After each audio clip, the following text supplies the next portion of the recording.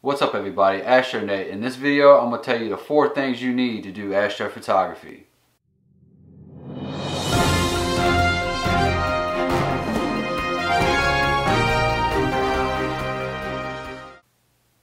The first and most main important piece you can get in this puzzle is your mount. You want to get a computerized go-to mount.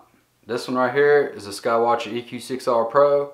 I think they run about $1,600 US. And you can't beat it. So you definitely gonna want to get you one of these or something similar.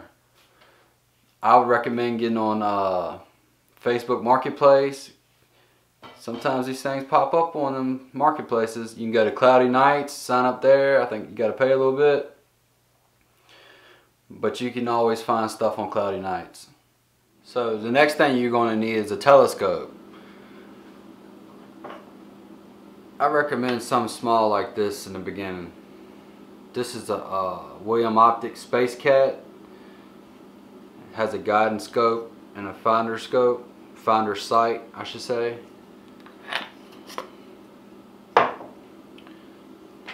Now this is a 51mm telescope. And the third thing you're going to need is cameras.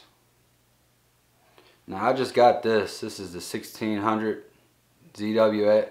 I'm saying it all backwards. It's a ZWO ASI 1600mm Pro mono. It's got a little filter wheel. So I haven't tried this out yet, but I gotta get all the programs downloaded and we're gonna be shooting with it. See if I can build me a pretty nice image. Now these right here are just cheap little excess Canons that I buy on eBay for about $100 and I modify them.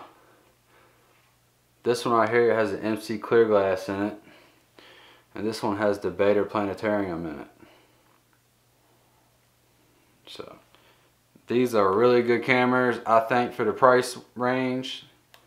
Instead of spending, you know, $1,500–$1,600 on an astrophotography camera, you can spend $100.